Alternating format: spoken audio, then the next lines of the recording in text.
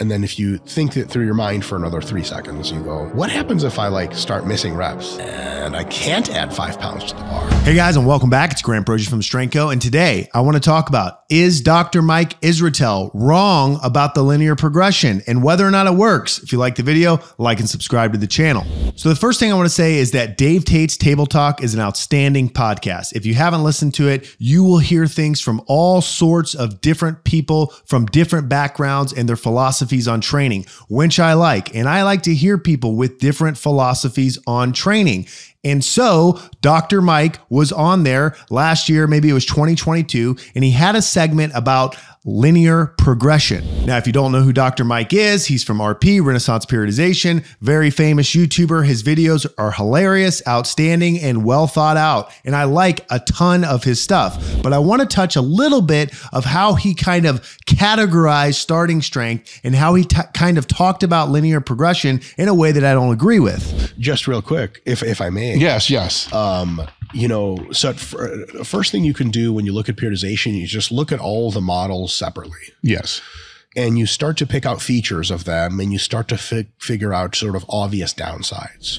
So in the clip, Dave Tate is asking him about, how programming progresses over time, understanding the different blocks of getting stronger and the different types of stuff. And he's even talking about how the further you get into kind of like intermediate and advanced programming, the more of a black hole it can become. I think he calls it a rabbit hole or a rabbit mind, just endless options. And we talk about this often. So Dr. Mike goes in and kind of lays out, hey, in order to understand how these things work, you need to separate them all. And he starts first by talking about linear progression. I like the fact that he's separating these things out. I think as a lifter, you need to know what's going on. What I specifically disagree with him is just in his first take on the linear progression. All in all, I tend to agree. You can look at a purely linear progression. It's just like add 5 pounds to the bar every time. Starting strength. That's what starting strength is. Yeah.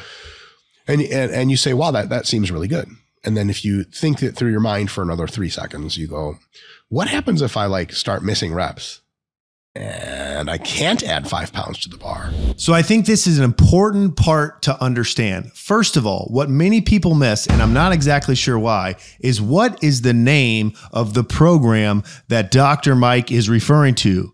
Starting strength. Think about the 2 words for 3 seconds. Think about them. Starting strength, when you're getting started. So if you read these things at all, if you read the book Starting Strength, if you read their programming book, if you listen to Ripito at all, what you will hear is that a beginner can go through a linear progression because a beginner is weak, because a beginner is untrained. So you can't throw out linear progression right away with the answer of what happens when I can't add 5 pounds. That's good. That's good that you can't add 5 pounds. It's good that you started missing reps because it means you got the low-hanging fruit out of the way. If you are detrained, untrained, 86 years old, 22 years old, it doesn't matter, and you can walk into the gym and your overall goal is to get stronger, then that is exactly what you should do. You should add 5 pounds. Now, where Dr. Mike and I agree with things, or at least I think we do as he goes on,